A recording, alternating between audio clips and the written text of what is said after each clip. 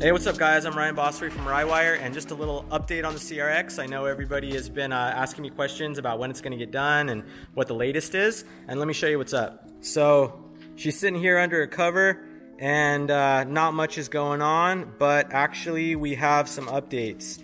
So let me show you. This is Fred from FCB. He actually drove all the way down to Southern California from Northern California. He picked up the K20R engine, and he's gonna do his FCB treatment. We're gonna do Cerakote on the whole engine.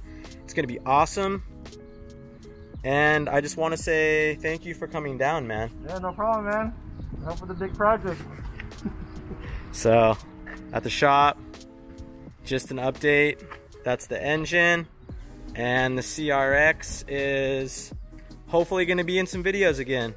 I am over at Wisecraft right now, and I wanted to show you, Chris is working on the motor, and I wanted to show you guys progress. All right, so what we have here is the S2000 subframe and the Tesla motor installed. We are working on mounts right now. There's a lot of potential issues actually getting it to work this way. The easy way that people have done this is they've taken the Tesla rear subframe and they've figured out how to just bolt the entire assembly to the car.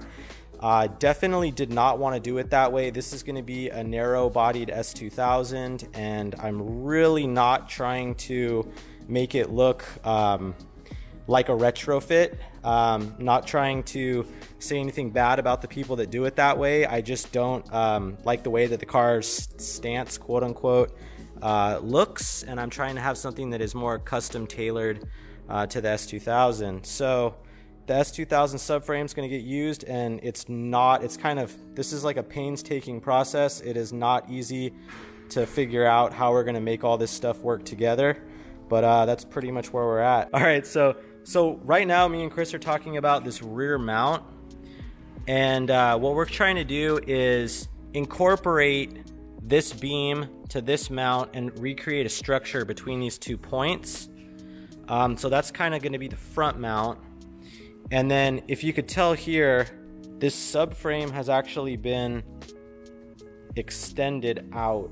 So what Chris did, what we decided to do. All right, so on this side you can tell a little easier. What we did is we actually took the S2000 rear subframe and Chris extended it all the way back. So we just basically stretched it, and that gave us enough room to actually get the motor at a pretty good height. It's tucked in pretty well. It's gonna definitely be the lowest point on the back, but it's gonna be pretty close to over the wheels, so I'm assuming that it's not gonna be like dragging on the ground or anything like that. And then the rear bar, you can see this is our rear mount right here, and then we have a bar welded as structure for the top, as structure for the bottom, and then we're going to build a mount bracket off of that. On this side, their third mount, it's going to be a little interesting because we actually have a lower arm that needs to get modified to over to here. And then I want to say that there is something very close to this mount area. So that mount may have to be removed, and we may have to kind of relocate that mount as the third mount. But yeah, we were kind of talking about this front bar. And so Chris, what were your plans for the front bar? I'm just going to tie into these little control arm mounts right here, and then triangulate it from the top to the bottom. Okay. And then it'll have these 2 connectors in between, so whenever you plan to pull the motor, you could drop the whole thing without it getting in the way. Okay. Should be good. Hell yeah. I'm liking what I'm seeing here.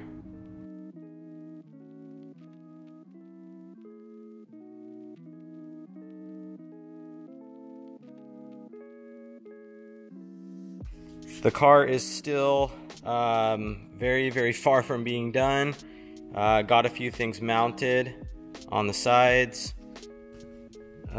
Still, we are quite a ways out here. I'm just starting to sort out some of the brake lines, and I decided to tear apart another battery pack over here. Got some body panels and a bunch of stuff I got to go through. And this is our second pack. I started taking it apart. I got the first battery off. It's sitting right there. And that's pretty much where I am at the shop.